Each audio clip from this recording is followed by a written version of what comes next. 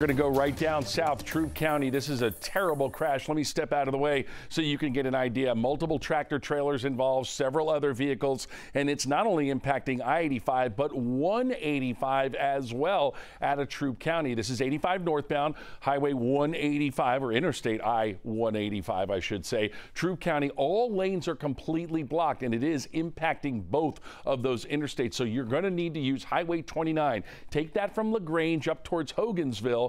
Then you can re-enter I-85 north, and that'll take you up to Noonan or any points beyond that. But right now, we are completely shut down. As you can see, multiple tractor trailers involved. All lanes are blocked. Again, this is I-85 northbound past I-185 in Troup County. This one happening about 20-30 minutes ago, and believe me, it's going to take quite a while to clear up. We're not getting reports of injuries right now, but certainly this does not look good. We will keep you up to date on all of it.